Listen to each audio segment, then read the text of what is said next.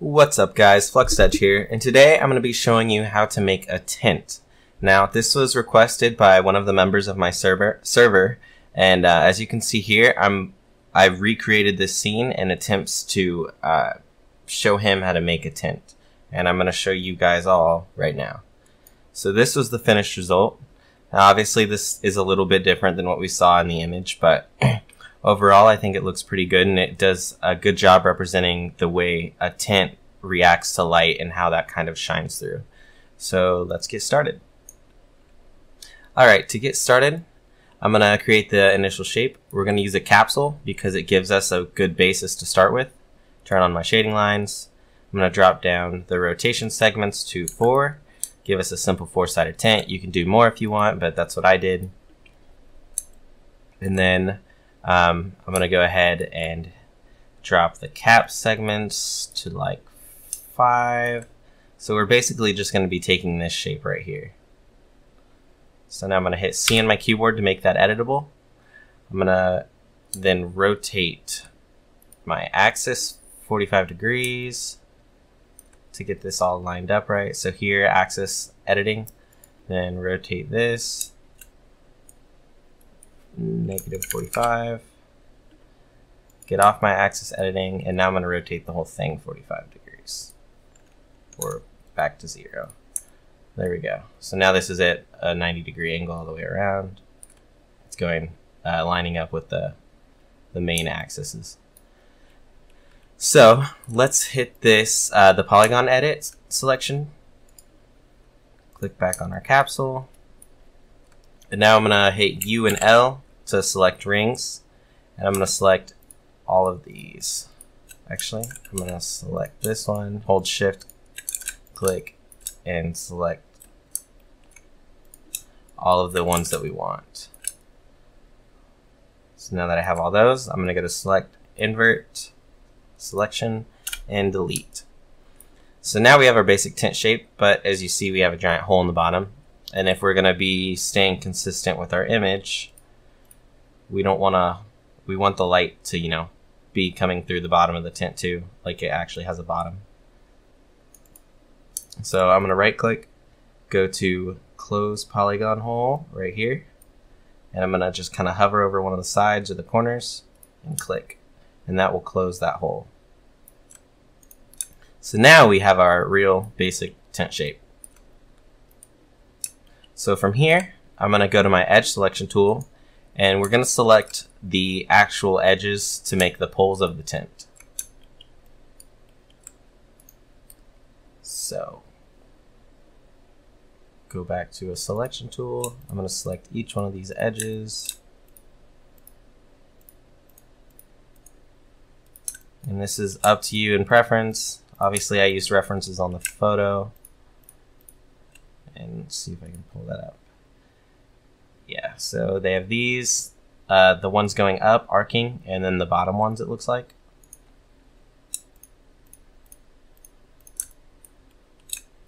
So we've got all the outside ones selected.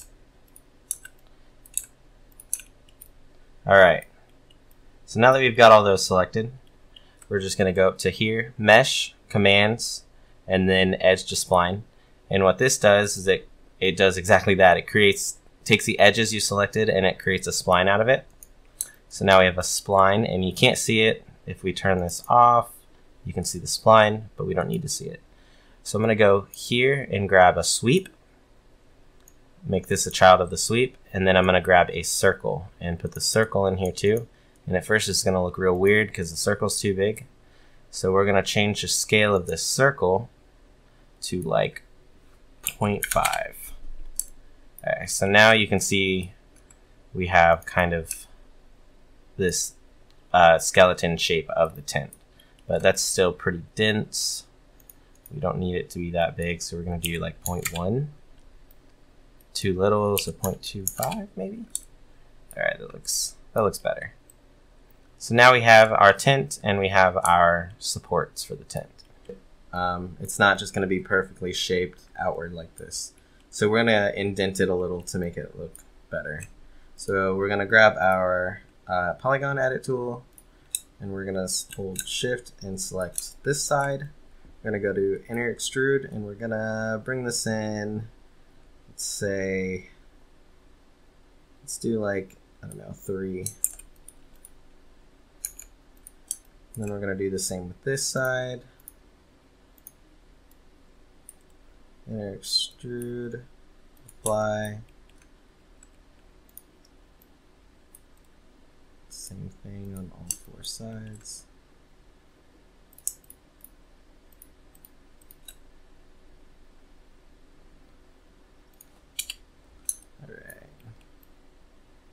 We don't really have to worry about the bottom because it's not going to be seen, but we still wanted it there for lighting purposes.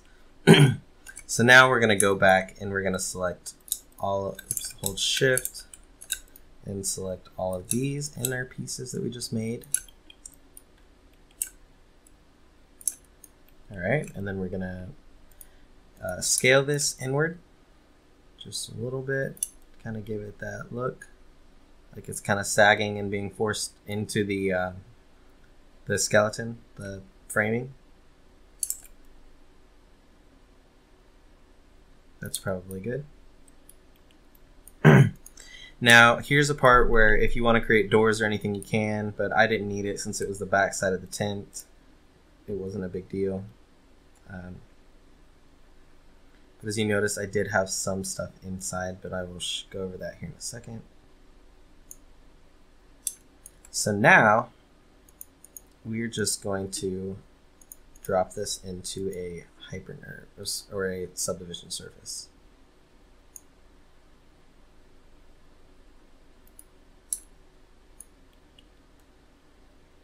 And actually, I think I didn't make the frame yet, so I'll show you to do it again. But now we have this hypernerves, and there we go. This is where we're going to go ahead and make the outer line. So if you grab, we're going to select both of these, and we're going to connect objects and delete. Now we have way more surface to work with. We're going to go back to our edge tool, and they should primarily be selected already, but I'm going to unselect this with the loop tool, same with this, holding control. Now we have our skeleton lines. We're going to go ahead and go to mesh, commands, and edge to spline. Again, we're going to grab our sweep, our circle a child, and then the subdivision below that, change the circle to 0.2. Now I've got our framing. And we're going to go ahead and make a couple more of those. So I'm going to duplicate this sweep. This is going to be outside frame. I'm going to go ahead and rename this tent. And this one is going to be inner frame. So for the inner frame, we're going to delete this one, and then we're going to go to tent, edges again with our loop selection tool. We're going to grab one about here, hold shift and select somewhere midway to a little lower, like right here is probably good.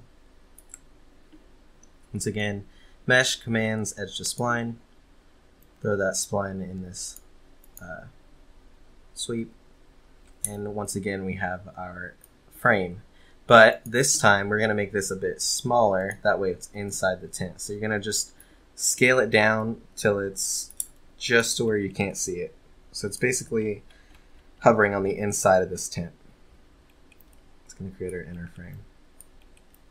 So now we've got all that. Let's go ahead and model the sleeves that the frame runs in to hold onto the tent.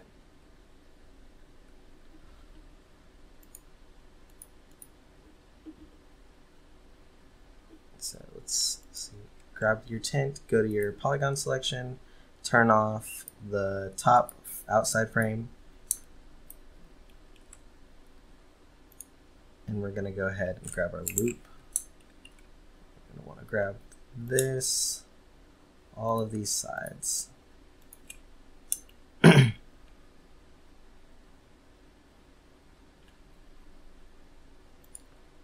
And actually, Let's scale this back up a second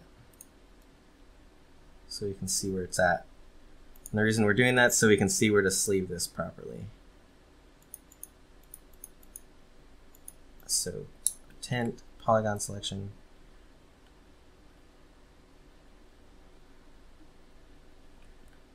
So I'm going to unselect these two, holding control. I'm going to unselect these two. Same for each side. Actually, we can just do this. Holding control and holding control. So now we're going to extrude this. Let's do the top two.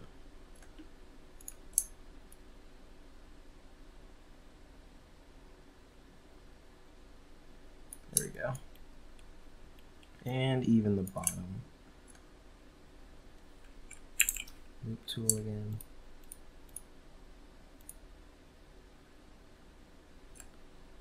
And then we'll just unselect all of this. Great. Now we're going to right click, extrude, turn our frame back on. We're going to just extrude this outward till it's just over our frame, like that. And then we're going to drag the inner frame back in, make it a little smaller. All right. So now what we've got is what looks like a tent. So the most important part now is the material. So let's get started on that. I'm going to open my live viewer. I'm going to change just the path tracing.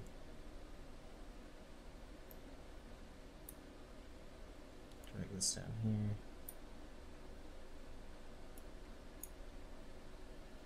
I'm going to add a landscape to kind of get this ground going.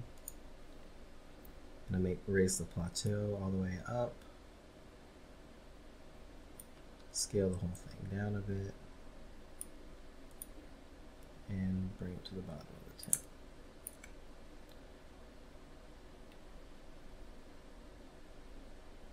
That's good.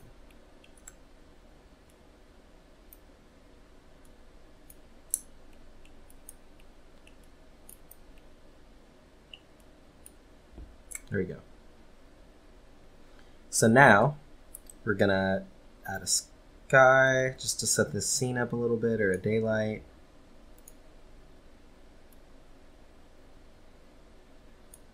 Make it real early morning. Change the north offset a little bit.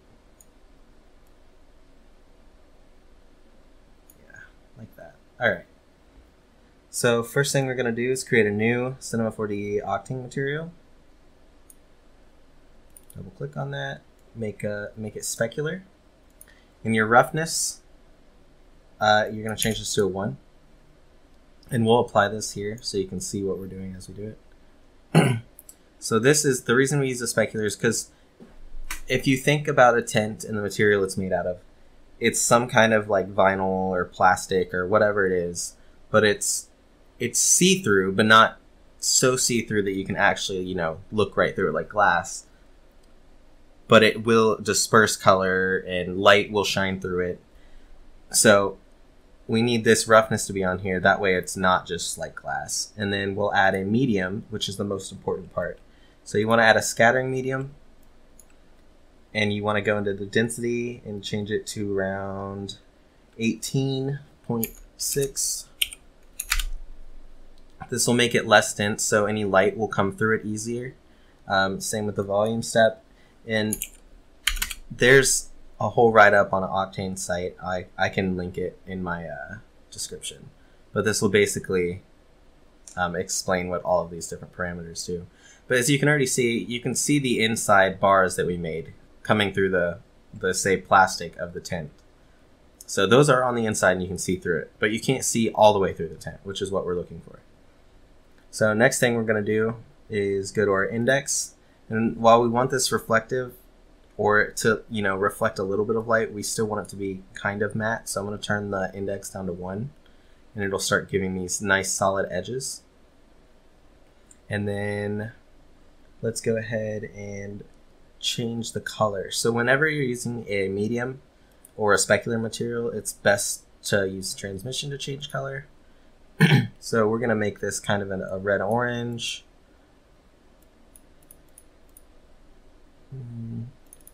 Dude, it's a little dark. 105, 55. Okay, so this looks red right now, and that's because we don't have anything showing through it. But as you can already tell, on the thinner sections, like where the tint is holding on to the bars, it's very, very light. You can see through it. So this is what the tint would look like, say, at night when there's no light on. But we want to add a light to it. So I'm going to add a sphere. Drag it up a little bit and scale it way, way down so it fits just inside the tint. Now we're going to create a new material, Octane material. We're going to add an emission black body, and we're going to apply this to the sphere. So as you can tell, we're getting this really, really nice glow coming from the tint, like there's a light on in it. And you can kind of drag this sphere down wherever you need it and turn up the power.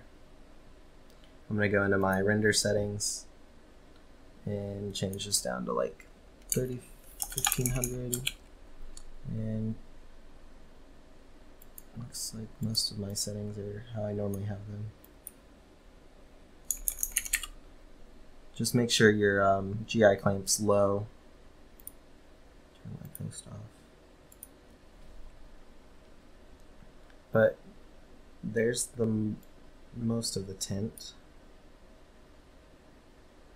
I'm going to go ahead and make this inner frame a little bit smaller. I'm going to drag it up.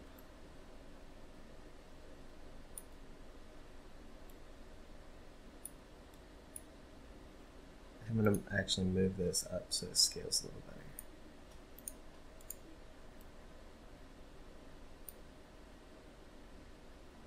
There we go.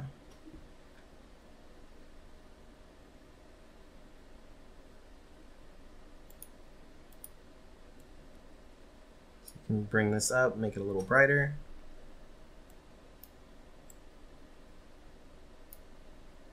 And this will change. You can go back into your scattering medium here to really dial in how you want this.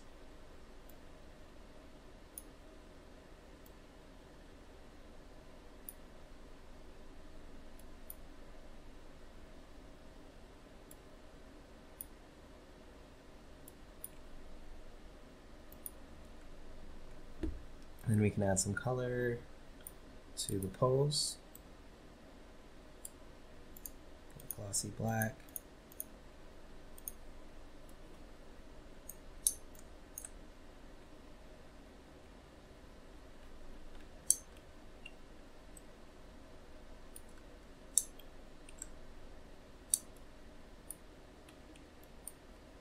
And as you can see, part of the beauty of the scattering medium is that if you look at the ground, it's reflecting orange light onto the ground, which is what it would do in real life. I think if you go to direct lighting, yeah, it doesn't do that, which is why you have to have path tracing on. It's just more realistic. It's filtering the light in as an orange, and it's putting it onto the ground. So now if you want to add a texture, you can go in here, and since you already have the color and everything, you don't want a diffuse image for, well, you can't on this, but we're going to add a normal and a bump. So I'm going to grab an image texture, hold control, and put this on both of these, and bump.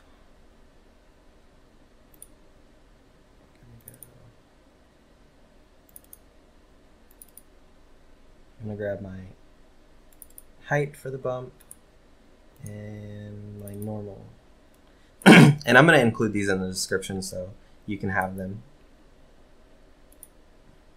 This is looking kind of weird right now, but I'm going to change this projection to, let's do spherical. No, let's try cylindrical. Yeah, that looks a little better.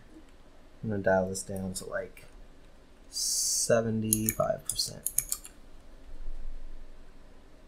Maybe even 50. Yeah, so that way we have some like wrinkles and divots and even a texture on this. So it's not just, you know, a flat material, but it looks more like a tint. I just think this looks really nice overall.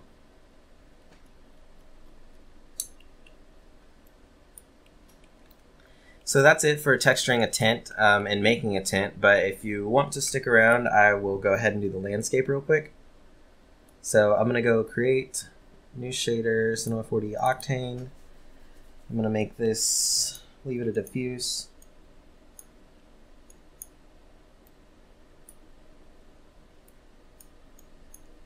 Go into my materials folder.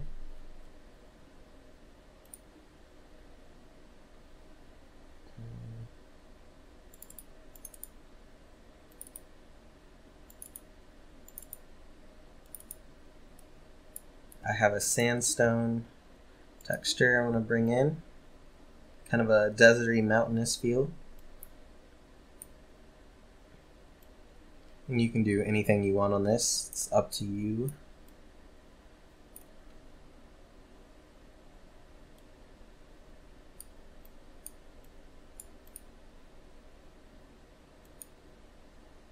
Oops.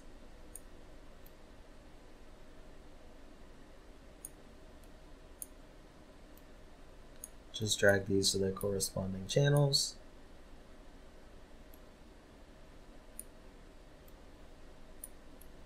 And then I'm going to duplicate the bump and add a displacement.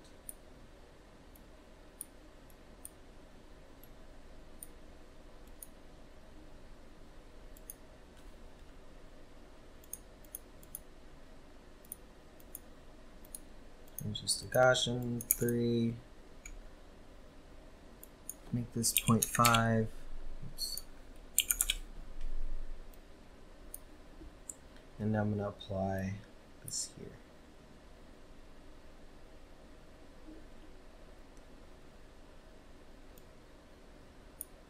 Go ahead and change it to cubic.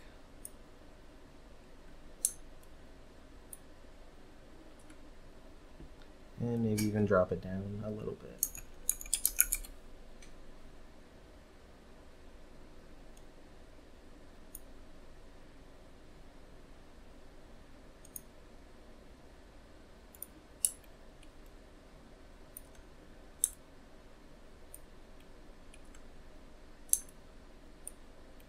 All right, now that we have some displacement on this,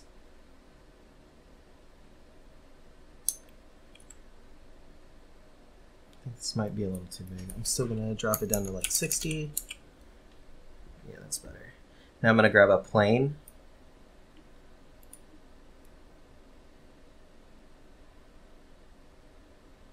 Drop it down to where just some holes are showing where there might be some water. See, it just rained.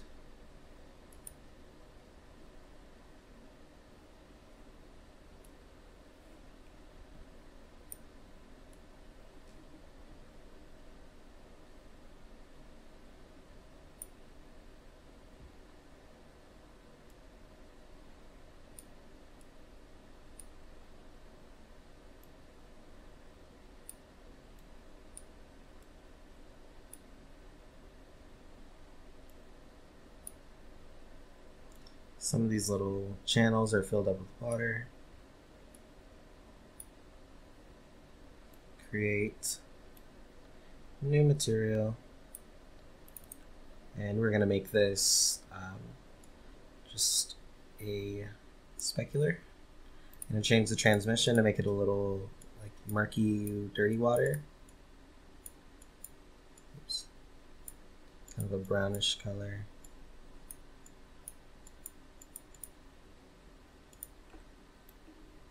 apply it to the plane. And now we've got this dirty, murky water.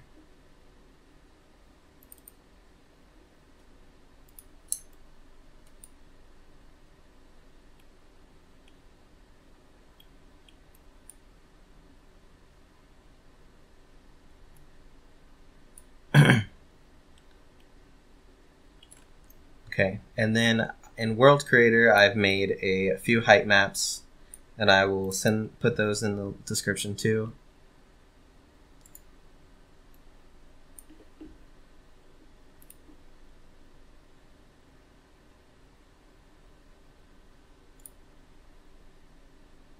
I'm looking for them.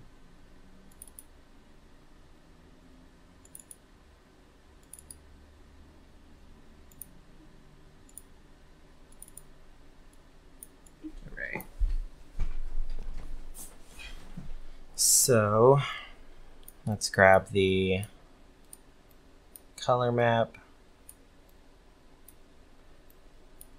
the normal map, and our displacement.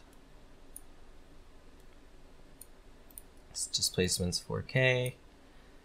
I'll change this to 0.5. I'm gonna bring this up to like 1,000 because my scene's pretty large. And we want scale to be pretty accurate. Oop. Smooth normal 3.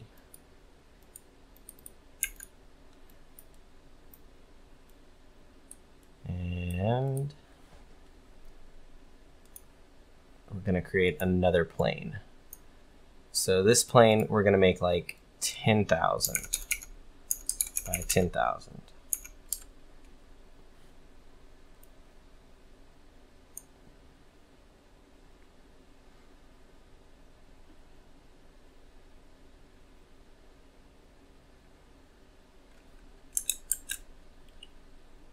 So right now this plane is taking up my scene entirely.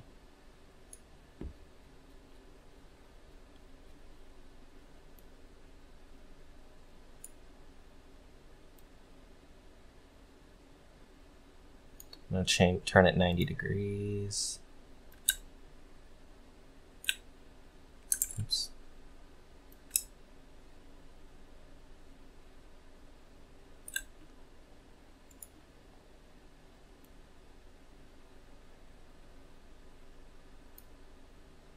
Position it where I want it.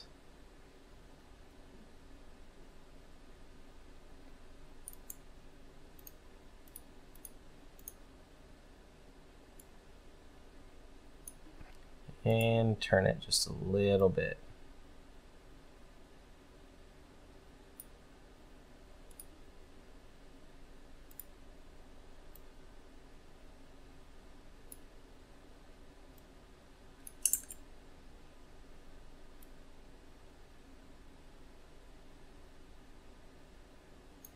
There we go.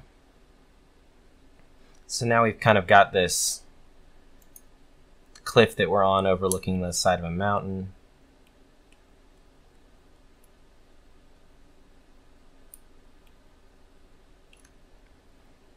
And if we go to our daylight, click on the tag, we go to the ground and we adjust this so it starts lower. We get a nice faded sun sky.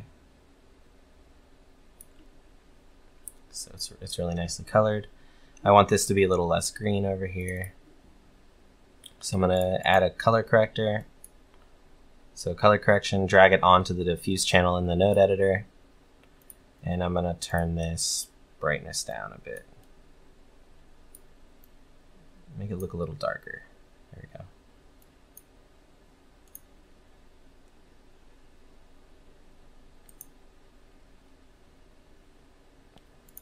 So I'm going to bring our sun back into play. Right there. And I'm going to click my polygon edit tool. I'm going to grab my landscape, hit C, grab my selection tool, make it a little bigger by holding Control and middle button. And I'm gonna just kind of like make some selections in here. And this is gonna be where vegetation is growing.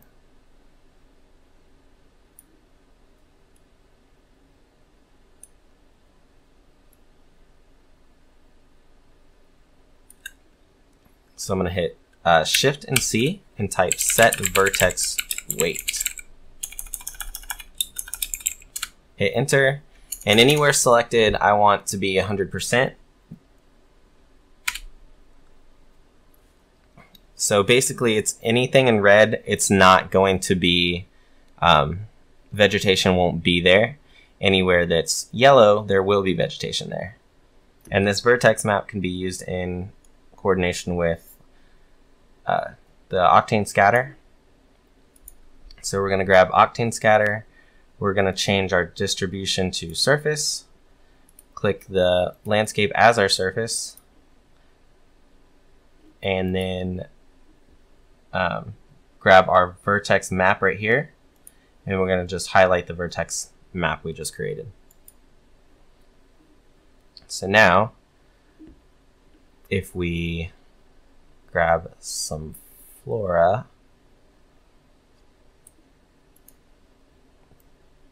drag it into the Octane scatter,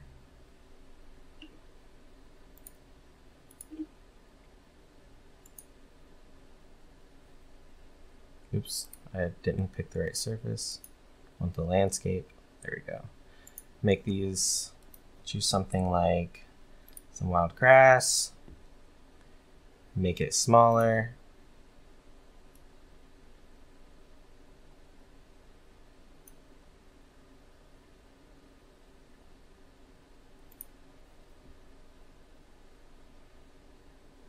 And if we up this, you're going to see that it's only kind of growing around the areas that I've selected. So put a little grass in there, duplicate this, change it to, say, some of this Brahmas. Change the amount. We want very little. Change the seed. It's not bad. Duplicate it again. Select a different type. So like some kind of flower. I think I used this Ditander. Yeah. Let me bring the scale up on that a little bit. Make sure to use a different seed and maybe have a few less, so like 50.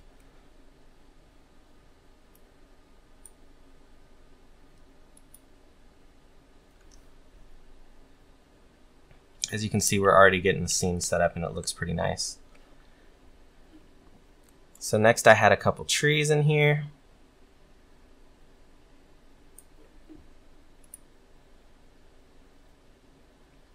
I'm gonna just select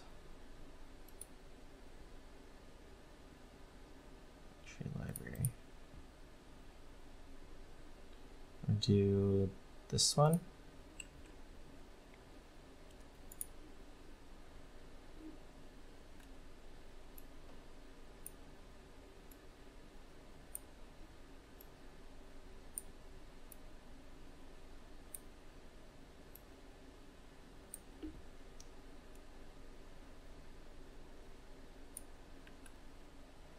Have some close. I'm holding Control and dragging, and letting go with the mouse.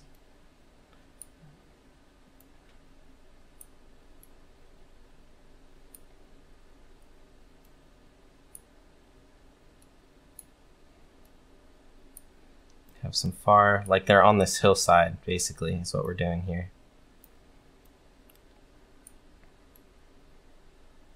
We can fake perspective a little by making this a little bit smaller, going into the tree size and turning it up or down.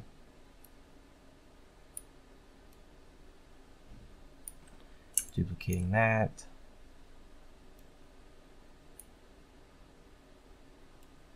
And you can add a variety of different trees, but I'm just going to do this one so it doesn't bog my computer down so much.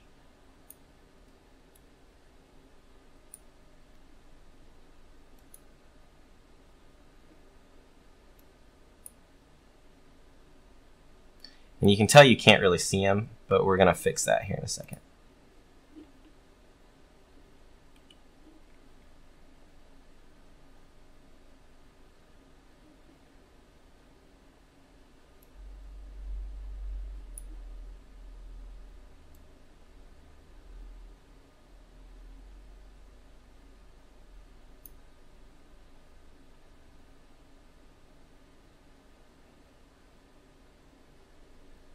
And I might have actually made those trees too far, I'm not sure. We'll have to see.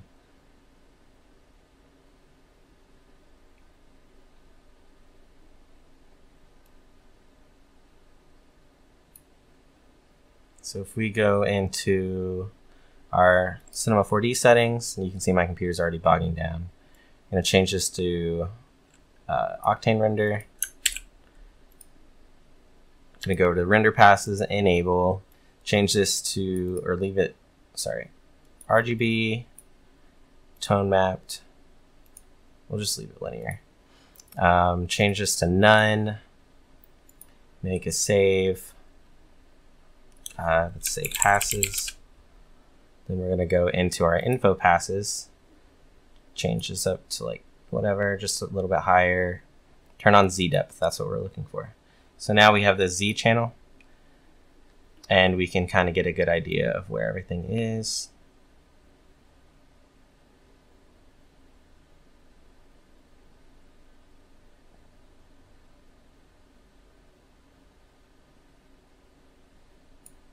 And we can see that one of our trees is completely hidden. So I'm going to go ahead and grab that one.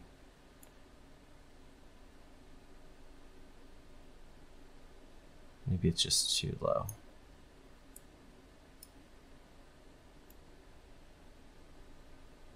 Yeah, it's way, way back there.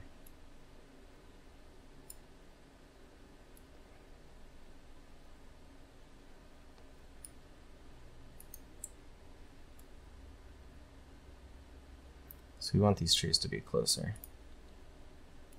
That way they're not masked into the environment on accident.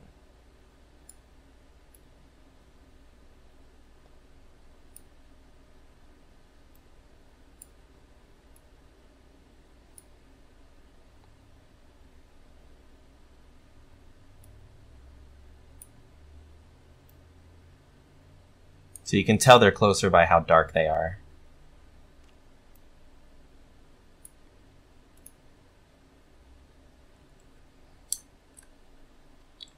Sorry guys, I got to this part in the recording while I was editing it and I realized that my recording software had froze. I didn't know this obviously while I was doing it because I was still talking and recording the rest of the tutorial. So all the stuff regarding the fog and the God rays, I do have another video on that, but that stuff got cut off in this video. So I'm going to just skip ahead to the end where I show you how to do things with the Z depth. Sorry about that. Now that that is done rendering, which for me, I'm not going to wait the time to render it. I'm just going to use the images from my real render. I'm going to show you how I created the depth in the background, which is where these mountains are. And we're going to do that in After Effects. So you want to have your Z depth pass and your standard beauty pass. So this is the beauty pass, what it looks like.